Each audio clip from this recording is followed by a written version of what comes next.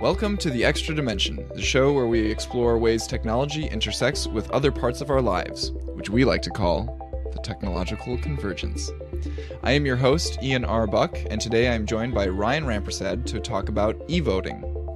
Find the show notes for this episode of The Extra Dimension at thenexus.tv/TED26. So, Ryan. Hello, Ian. E-voting refers to, well, it's kind of a really broad topic, right? It's extremely broad, and what e-voting refers to you might not necessarily what it means to somebody else. Right. Okay. So I think that like the most broad that we could define e-voting as is like using any electronic devices to aid in any part of the voting process, right? Yep. I think that's as broad as it gets. Yep. And so like most of the elections in the modern world are technically like e-voting, right? That's correct. Because they use like electronic means to count up all of the votes, right? We wouldn't have been able to know who was going to be our mayor as of 10 p.m., right? You know? So at least here in the United States, at least here in Minnesota, at least here in St. Paul, yep, we for sure have these voting machines. So you kind of go through the line to get your voting ballot, and a physical paper thing ballot, yep. And then you go into the little voting booth made out of plastic, and you take your little pen and squiggle into the boxes which person you like. This is what standardized testing has like prepared us for. But what's weird, being able to fill in little circles with ink. But what's weird is you can pick more than one and not be wrong. Yes, sure. Right? There are no wrong answers. Exactly. So then you take your ballot when it's done, and so far you haven't used any real technology. I mean, I guess the lights are arguably on, but that's it. Whatever. But then you take it to the end of the lane, and you wait your turn in front of this machine, and then you slide it into this little slot. The machine detects there's a piece of paper. It sucks it in and reads the filled-in boxes, presumably. It has an internal count. It doesn't show you anything other than accepted. Yep. And that's it. You walk away and get your little voting sticker and walk out. That's the most important part, is the voting sticker. It is. Yeah. So that's kind of what the typical e-voting experience is, at least here in our area. Yeah. And probably for the majority of uses in the United States. Of course, there's other paper-based voting, like an absentee ballot kind of thing. Right. That still exists, and that's still fair. I don't think there's any widespread usage of the other kind of e-voting here in the United States. Right. And so what is that kind of e-voting? So that would be e-voting that does not take place at a physical polling location, right? So this would be like online voting where you use your own personal device to submit your vote, and, it transmits it over the internet. And, right. So I would call that the holy grail of e-voting. Yeah. That's what the final destination would be and should be sometime in the future. And that's definitely what I would like to focus on in this episode, because that is where like the dynamic shift happens, right? Is when we go from having to go into a location to being able to vote wherever and whenever you want. Right. Yeah. And so having that ability to not only be extracted from a specific location, but even from a specific time, you have to be there, at a time. So at least in our area, for sure, you can actually do early voting now. Yep. So it's not necessarily at the same place, but you can go somewhere else to vote beforehand. Yeah.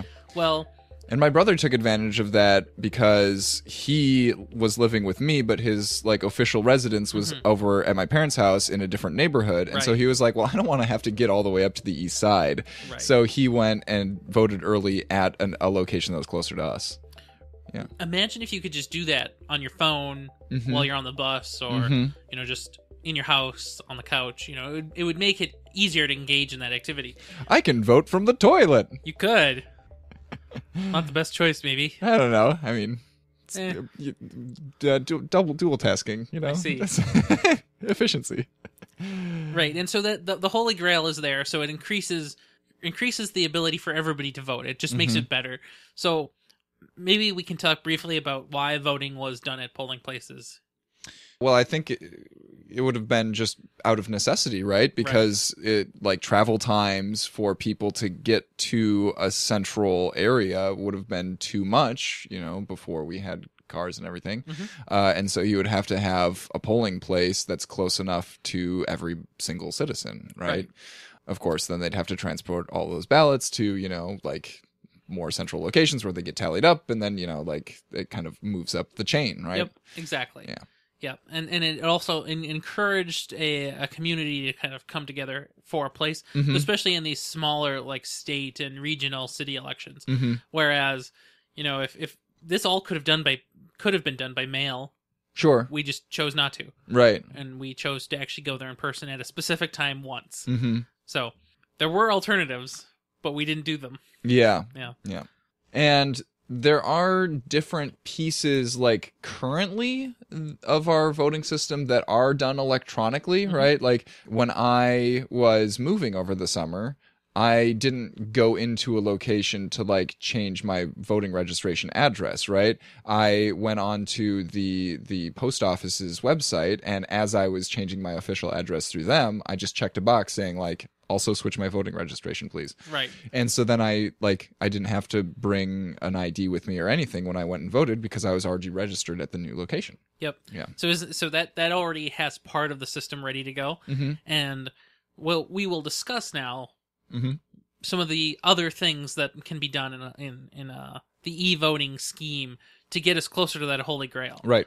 Take it away, Ryan. I will take it away. Thanks, Ian. So let's talk about some traditional voting requirements, just kind of at a high level. Sure. So, what are the requirements to vote, at least here? Like the requirements for a person to vote? Yeah. Well, you have to be at least 18. Yep. You have to be a citizen. You have to live in that area. Yep. I can't vote in the New York elections, right? I mean, you could try.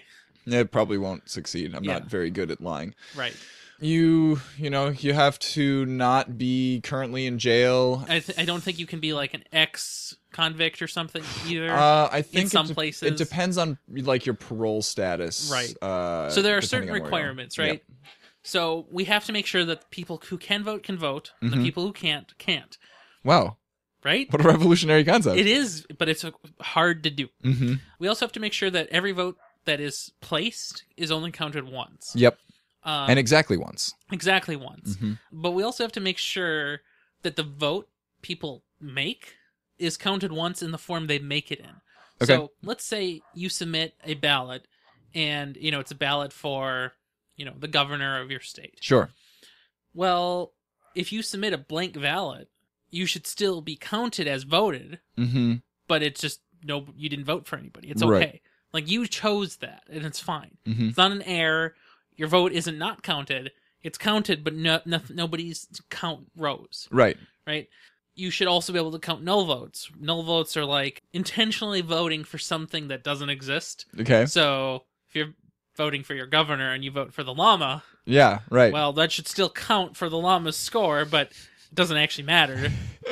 Alpaca 2018. Right. And so I think another good one is that we need to ensure that the secrecy of voting maintains its integrity at all stages of the process. Yes. So when you go to the local polling place and you get your little blue card that enables you to go up to get the ballot, I think the reason they do these very discreet parts of the process is so that whoever handles that thing doesn't handle the next stage. So whoever signs you in, who knows your name now because they had you sign in on the book, they don't have anything to do with the ballot. Interesting. Yeah. When you take the ballot, the machine handles the next part, so it's not even a person. Yep. And as you're walking from your little booth to the machine, you've got that little sleeve that the ballot goes in so that nobody can see what you voted for, and then the machine just... Yes. Yeah. So it's steps of isolating any individual from any part of the process. So a good way to think about it is if somebody handles one part of your experience for the voting process, they are not allowed to handle any other part. And that doesn't even mean when you're just there. It also includes counting votes, recounting votes, verifying that the machines work, verifying that the pens work, whatever. Like, a person has one job and that's it. That can't always happen due to logistics, of course, but the closer you get to that, the better. Right. Accessibility is important, so making sure that there's no special privileges to vote. Over the history of America, we've had problems with that. Yeah, no kidding. So ensuring that limiting ensuring that votes aren't limited to the privileged is an important aspect of what voting is supposed to be for, whether or not actually that happens. And I like this last one. Ensuring confidence in the process. So basically this is marketing, right? You have to convince everybody that the process that we're using to vote is one that actually works, that fulfills the rest of these requirements. Right. And so this is one of the most interesting ones going to the next stage of this. So we were just talking about traditional voting requirements. What is the base minimum that needs to happen and be true for voting to work? Yeah. Or at least the goals. And to make sure this process has confidence that it'll work, it actually takes a lot when you start adding technology into it. Yeah. I mean, people tend to, be a little distrustful of new technology for some reason. Well, I can't imagine why. And I don't even know if it's distrust. It's another word for not knowing anything about technology. What is that?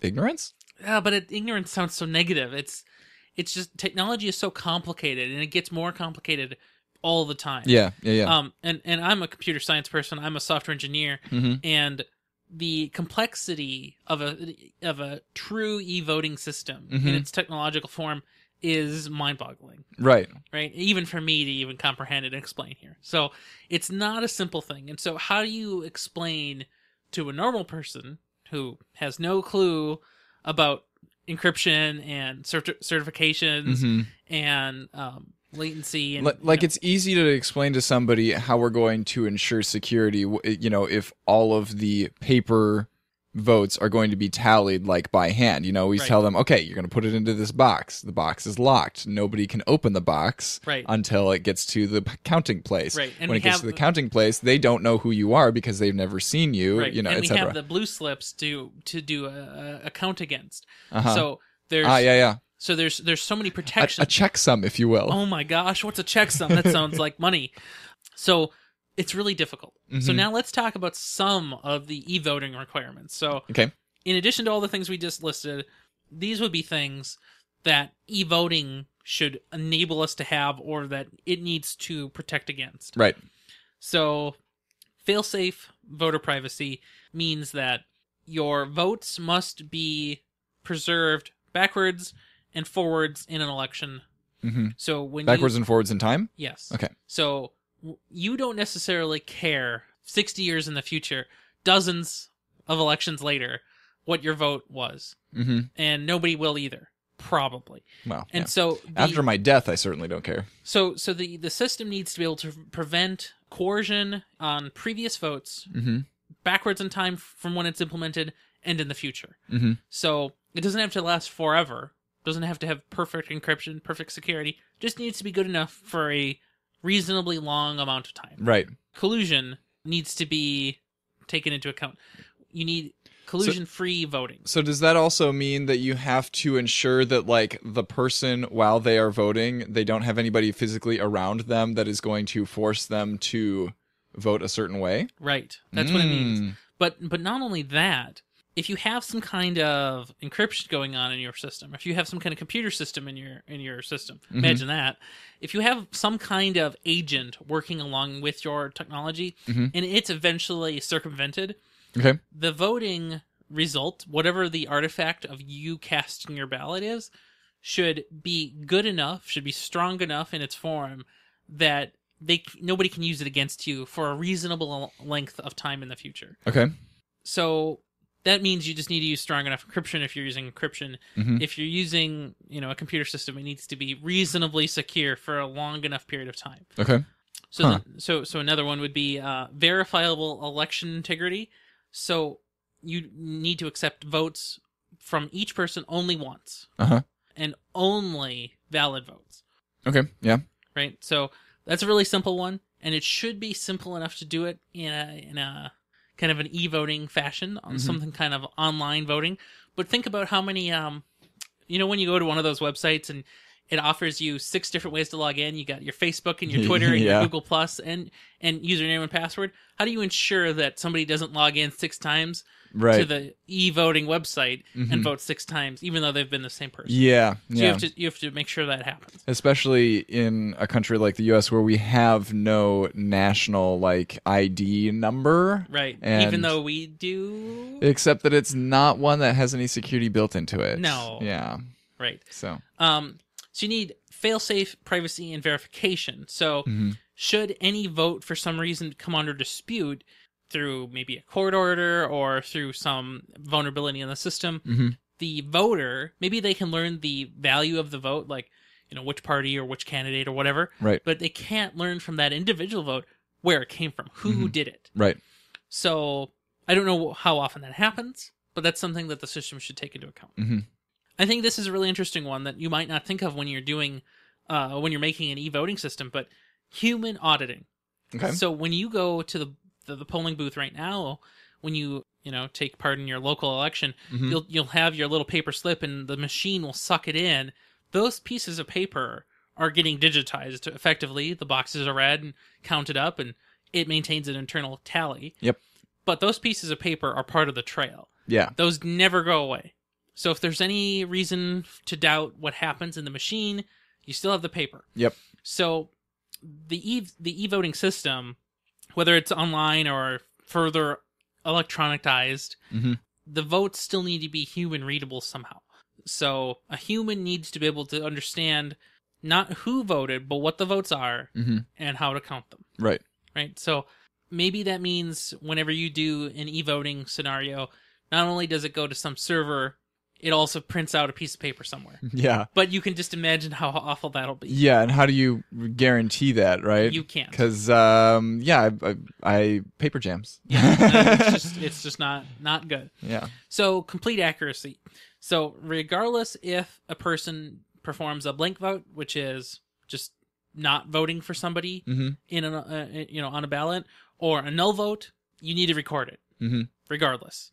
And the system needs to actually be made specifically aware that that's an option. Right. So a lot of computer systems will ensure that all of the boxes in a form need to be filled in. Yep. Well, this is not one of those times. Right. Not all the boxes need to be filled in. They should be warned that you didn't fill anything. Are you sure that's what you intended? But it needs to be allowed. Right. But on the other hand, you also need to prevent overvoting. So that's when you fill in too many boxes for a position. Or if you pick two governors to be your governor. Right. You can't do that. That's not right. So it needs to be aware of that. So you need to be able to allow undervoting, which is you can either leave it blank. You can't have too many votes cast per too many boxes filled in for any individual, but you can have too few. Right. Instead. So, like, that's okay. For example, for our mayor election, we had, a ranked choice system, right? I had up to 6 spots that I could do. If I only cared about 5 people, right? That's okay. Yep. Now, it could warn you that you still have one position left. Are you sure this is what you intended? And you can say yes, or you could say no.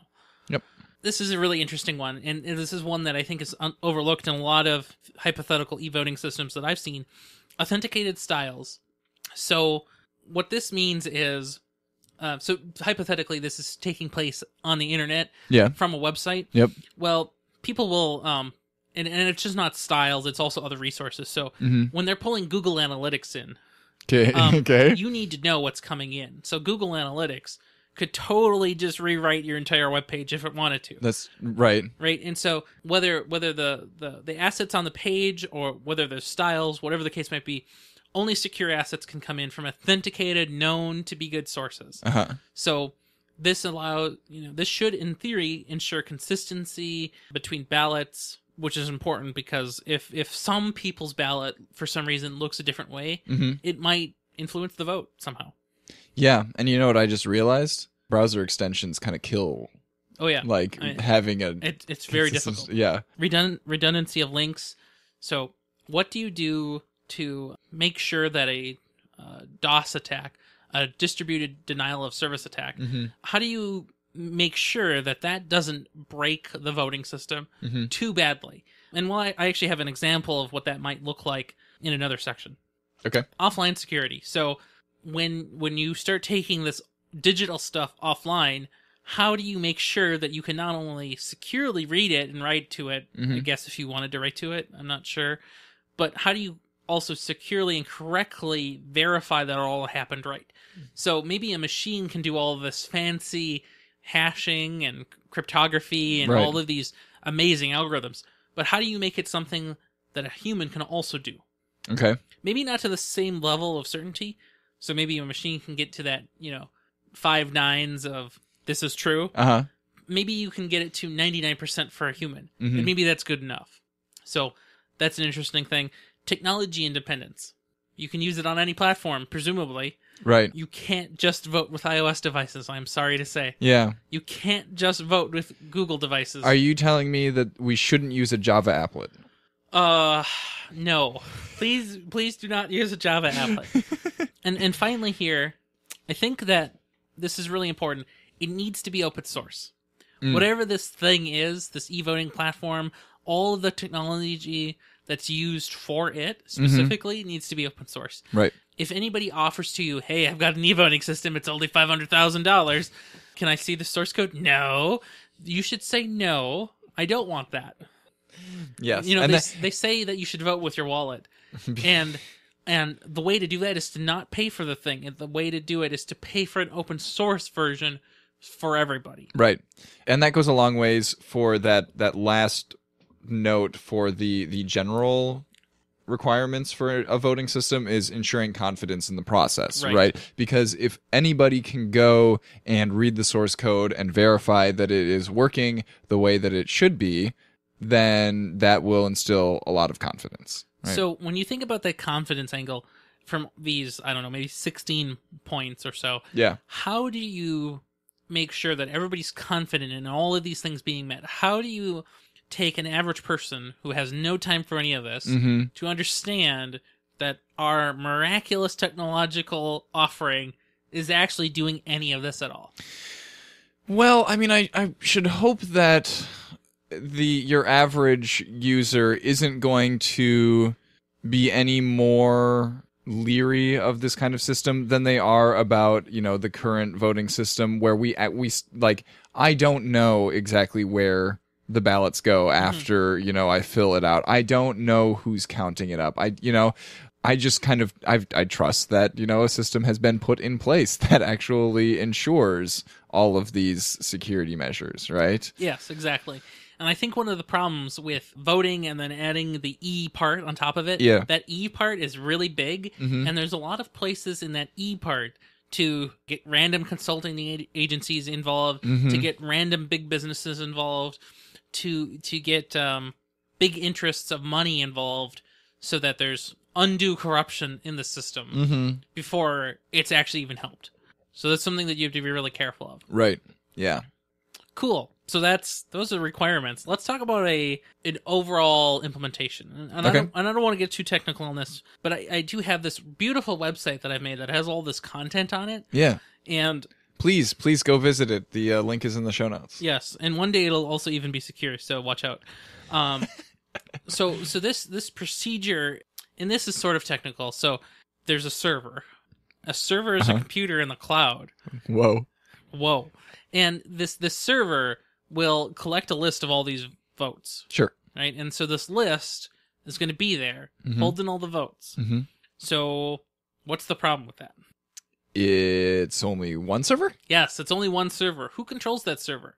The government. Who is the government? The entity that I thought you were going to say the people. Governs us? Right. But at any given time, at least in the federal government, who is the government? It's a vast collection of people. I mean, yes what? And no. It's a big bureaucracy. It also ends up being one-ish party, at least in the United States. Okay. Right? And so now you have to trust that your one-ish party will be true and not randomly mug votes on the central server.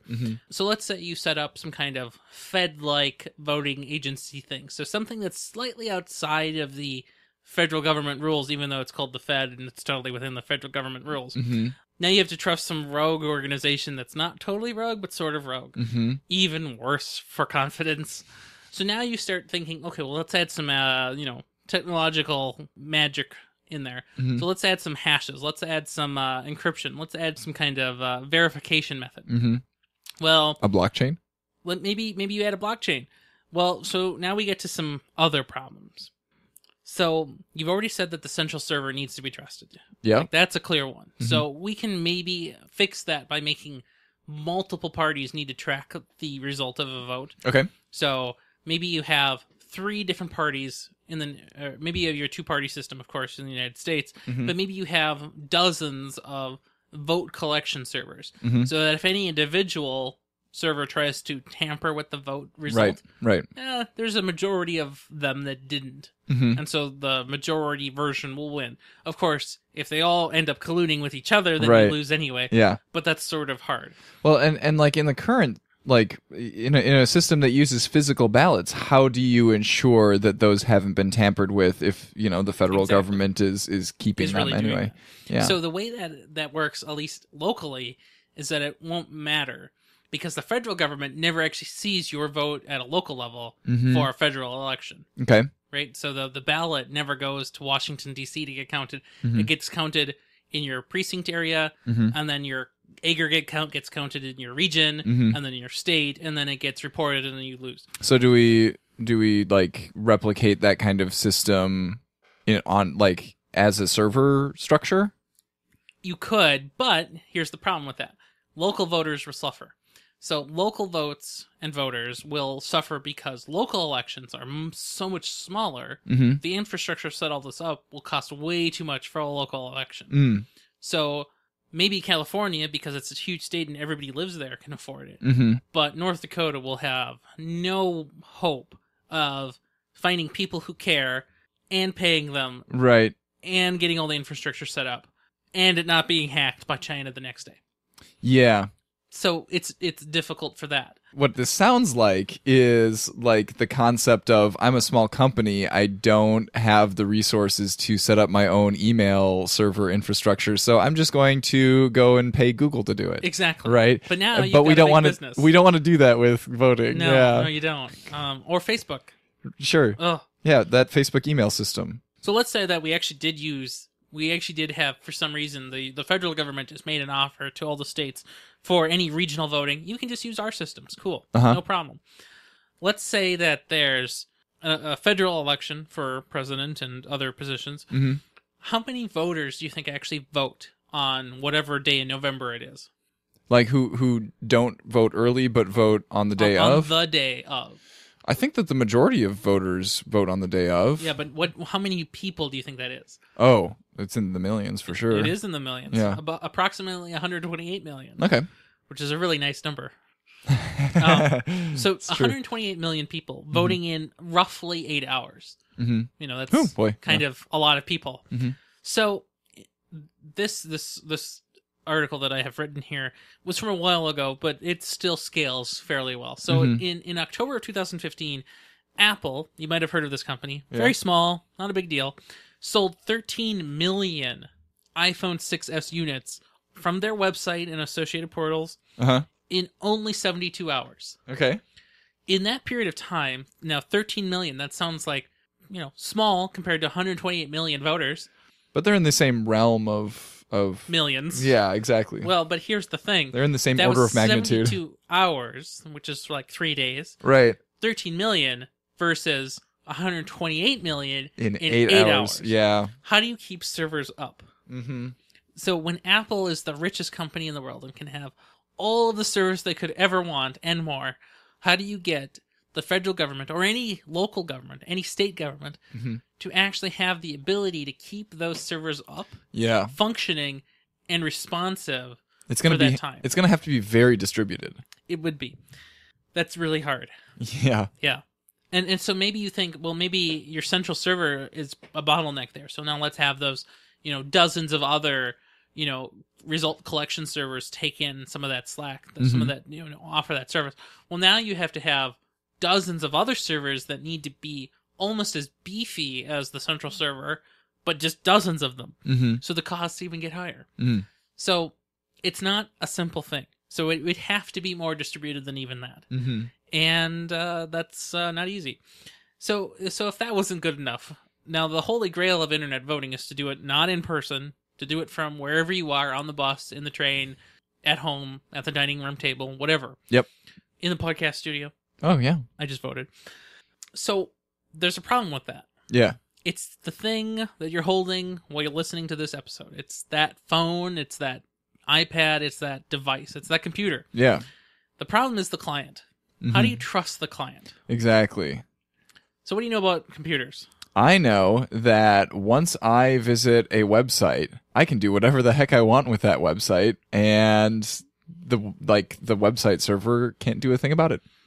Are you sure? For the most part, yeah. So you can visit a website and you can do whatever you want to it. Mm-hmm. So you can go to youtube.com, for example, and it's really annoying because everything is so bright on that website. You can turn its dark mode on with an extension. Yeah. That's super cool.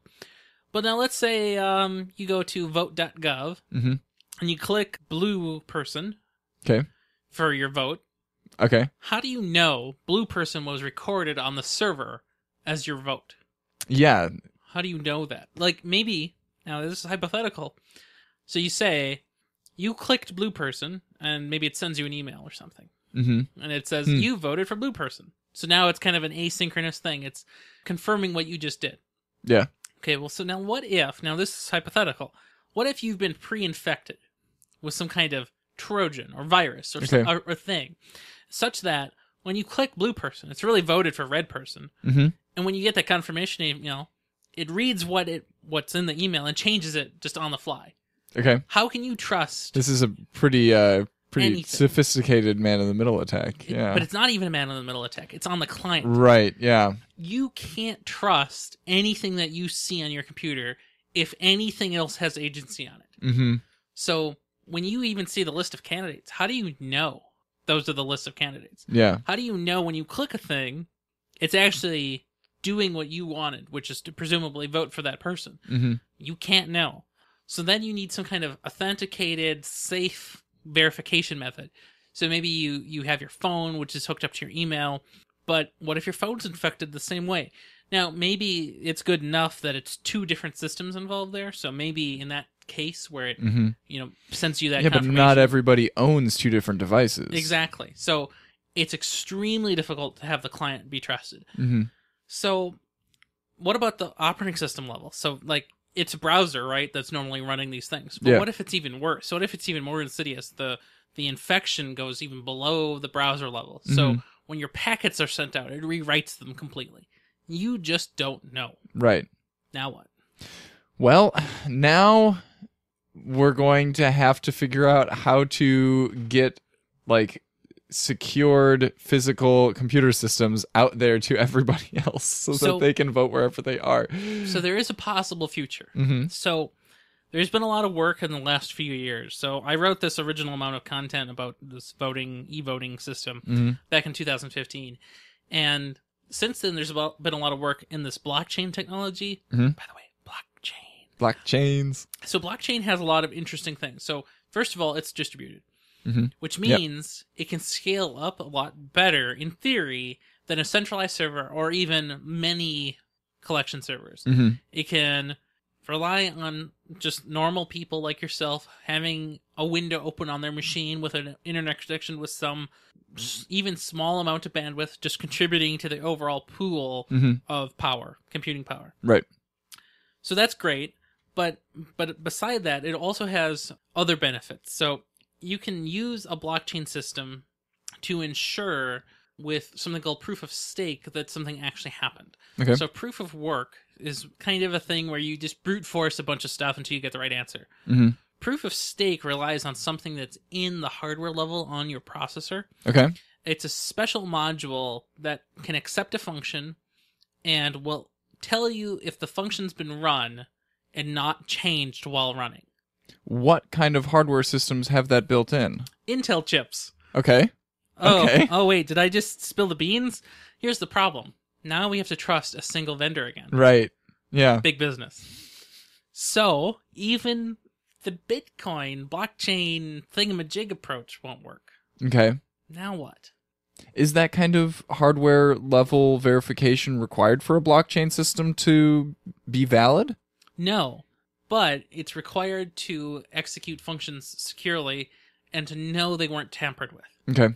So the question of the clients are, how do you make sure that as a user you know what you did actually happened? And so using that secure module, you could, in theory, know that what you did actually happened, on your machine at least. Of course, what about your router? What about upstream? All these things. Right. Hopefully, HTTPS, SSL, TLS will secure some of that. Hopefully you didn't get crack attacked. Right. So there's this whole series of blocks that are just not very block shaped. They're kind of rounded on the edges there. And they need to be good enough to get all the way up to the top. But are they? Yeah.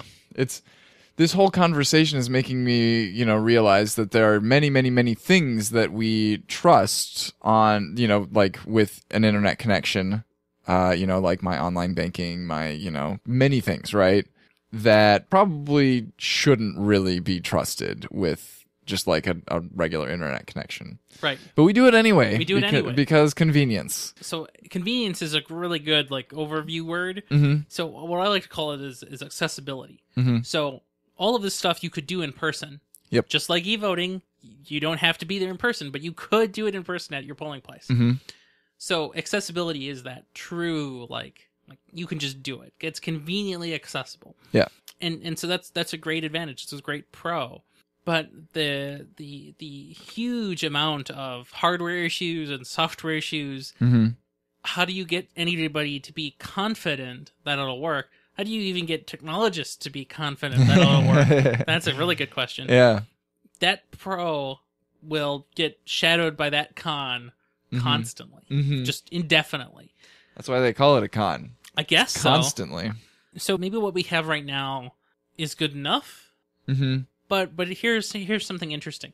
We use e-voting all the time. So when we go to the polling place, we use that machine. That's e-voting. Yep. It's not the Holy Grail. Right. But maybe it's good enough. It still uses the paper. It still has an auditing trail. It maintains an electronic count itself, but the paper's there for if you need it. Yeah. There is actually a place that we know of that actually uses e-voting.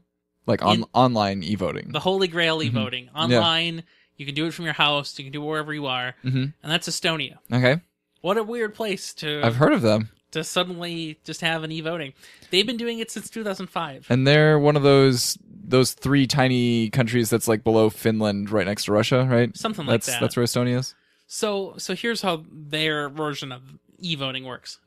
Every citizen has an ID card.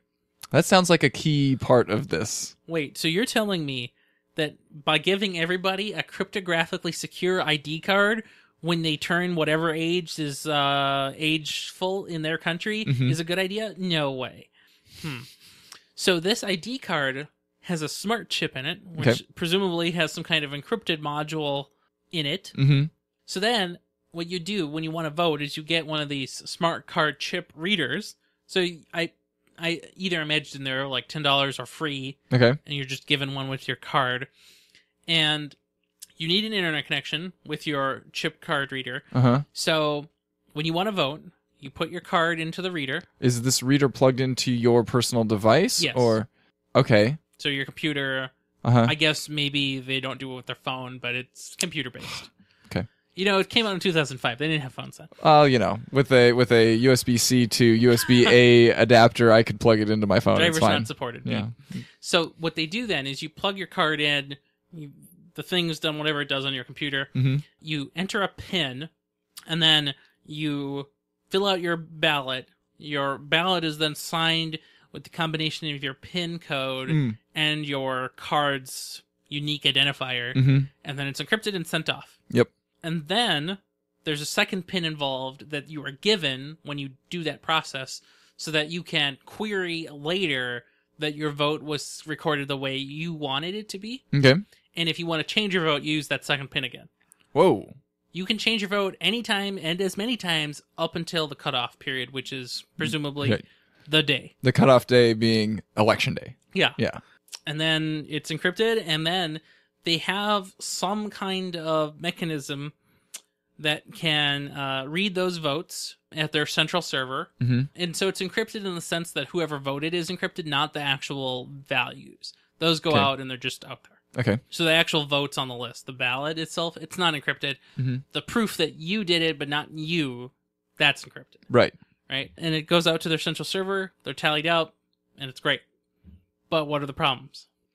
Well, I keep coming back to the fact that you can't guarantee that there wasn't any physical coercion going on because people can be anywhere and everywhere when they vote. And so there's no guarantee that there wasn't somebody like with a gun to their head, you know. Unless guns are, illegal in Estonia. I have no idea. It could be. But how do you guarantee that the computer they used wasn't compromised? Mm-hmm. You exactly. can't. How can you make sure that the second pin hasn't been used in a coercion attack? Exactly. You can't. Maybe Estonia is so small that they still have enough people involved in the process somewhere along the chain that maybe it's okay. Like, they don't have to worry about all of these things. But when you start getting into the hundreds of 20s of millions of people, right, it's too big for any amount of people to coordinate effectively at that scale. So it's a great thing we have states doing it instead. So it's just a few tens of millions of people. Unless you're California. Right. Then it's not just a few. But it's still it's just so big. So even Estonia's version of e-voting, well, it is pretty much Holy Grail style voting. It's not quite perfect. Right. Now, here's the question. So since we do have this one example of e-voting, have we seen the problems that we've been talking about occurring in their voting system? Also, have we seen like the advantages of allowing people to vote from wherever and whenever? Have we seen like voter turnout increase, right? Yeah, I think I was unable to find the Estonia voting records from pre-2005 to post-2005, and that's too bad, because I think that would have been really useful to know if e-voting, that Holy Grail style, really did impact. I have no evidence to support that it wouldn't. I don't know what would stop somebody from just doing it if they had the ability to vote out of their pocket. Yeah.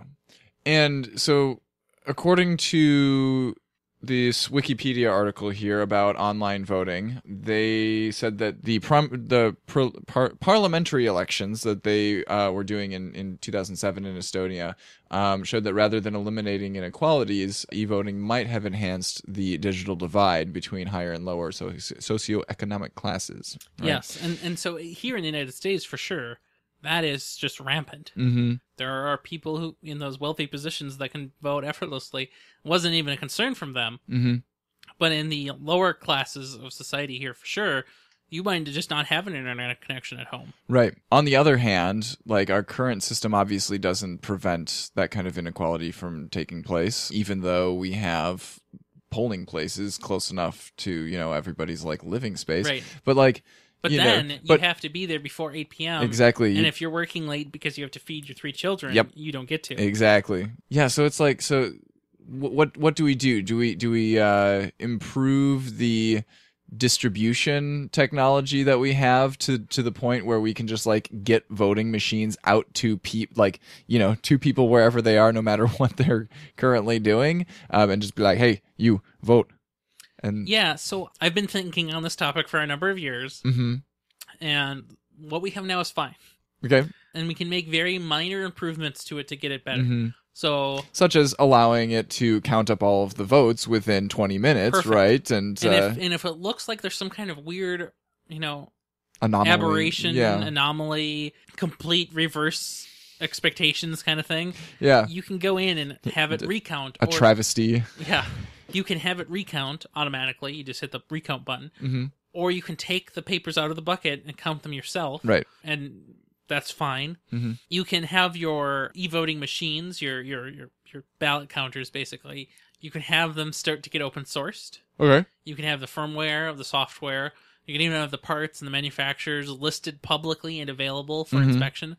You can have a more clear balance of voting locations to transit accessibility. Right. Those are more social things, I think, and maybe not in the realm of, technology and voting and stuff necessarily, but those are also extremely important ways to increase the ability for people to vote with those technologies. Right.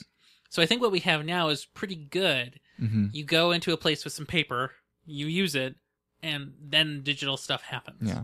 Especially if you're like the rest of the process is easily available online, right? The registration process, the logging into a website to see if you are registered process, right? You know, like those parts, I think, don't have to be as rigorously like protected, right, for sure, right? Because you can still go to your polling place, like, and bring your address, your electricity bill with your address on it and your ID, Yeah. and get readmitted to that area, even if there was some kind of weird error Right. on the website. As long as you live in a state that has fairly progressive voting laws, right? You know, Well, that's one thing we need to fix too, right? Yeah. I will note that the current system that we have has failed me once because I was in Sweden over fall break in 2014, or fall semester, and I did not realize that the absentee voting process, like that I wouldn't be able to print off the ballots myself. It's you know, and stuff like that. So I didn't have any of it, right? Because I was too far away. Yeah, and I think that's a shame of our current system. From what I understand, sometimes absentee ballots don't even get counted unless there's a large enough margin. So it really makes you even question the value of some of those votes, which is also terrible to say. Right. Yeah, and in this holy grail scenario of online voting, like when every vote is like an absentee vote, Right. quote, Now what? then every vote is treated the same, right? You Right. know? So that's good, but is it good enough? Because now you have to deal with a whole host of other problems. yeah. And so maybe some of these problems are completely manufactured. So if you had a platform that you could completely trust, that was completely locked down from any outside agents, maybe you could do it. Maybe there's a platform right now that is almost close to that. I feel like you're trying to get me to name something. Yes. But It could be iOS. Oh, okay. Right? So think about iOS. You have your iPhone. Can something install itself on your iPhone? Not really. It is as locked down as it really gets. I don't think anything can spoof a button on top of another button. I don't think rogue background processes can intercept other foreground processes. I think the iPhone might be the most secure portable computer available to a large majority of people. But like you said, there's all of the steps in between, all of the routers and, you know, switches that it has to go through before it can get to the actual server. And then what is it, a server or is it a blockchain? Sure. Yeah. Whichever. Yeah. And so then let's say you can kind of get through some of that using various levels of transport encryption. Great. Then you've got to have a way for the government actually to implement it all, and for all the people to have some kind of iOS-like device available to them. It's just paper. Just use paper. Yeah. You know how cheap paper is? Pretty cheap. Yeah. One iPhone. Tell that to the trees. One iPhone can buy a lot of trees. That's very true. It's very, very true. Yeah. So I guess my conclusion of my e-voting guide is to not necessarily desire that holy grail. It's a weird thing as a technologist, as a software engineer, to say, you know, we are not the solution to this. Right. We just aren't. Yeah. We can't help in this regard. It's too risky. It's too hard. There's no solution right now.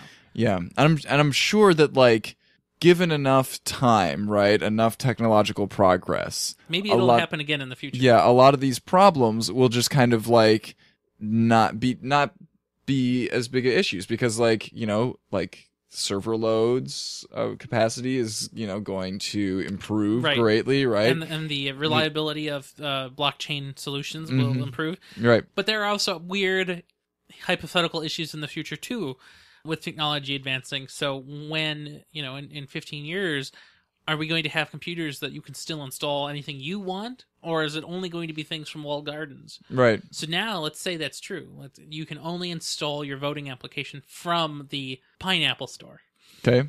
Well, the Pineapple Store can do whatever they want to that application, presumably, even though the government submitted it. Well, how do you trust it? Big business again.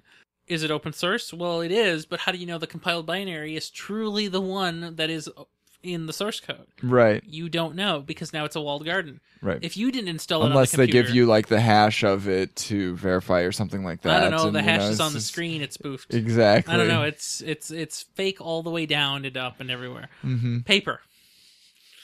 It's the only thing I can recommend. Mm-hmm. Yeah. Yeah. Please vote and with paper. Yeah. So there's a few things that we talked about in this episode that, we don't have time to go super deep into, but we've done other episodes about, such as encryption. We have a nice explainer about on a previous episode of The Extra Dimension. Also, blockchains. I'm hoping that in the future we can do an episode of The Extra Dimension where we dive pretty deep into those and talk about how they work. And I've got even little toy blocks we can play with. Fantastic, yes. This episode of The Extra Dimension is released Creative Commons Attribution, so if you would like to take any portions of the episode, feel free to use them in any way that you like, as long as you link back to the original source. And if you have any feedback for us about this episode, feel free to get in touch with us on Twitter at TheNexusTV or send us an email at thenexustv@gmail.com. Ryan, where can people find you on the internet? Well, you can find me e-voting on my website at ryanrampersad.com and on Twitter, where I also talk about e-voting every election year. And I have been Ian R. Buck. You can find me on Twitter as Ian R. Buck, and my website, where I have links to other stuff that I make, is ianrbuck.com. Thanks for listening, everybody. Bye. Have a good one.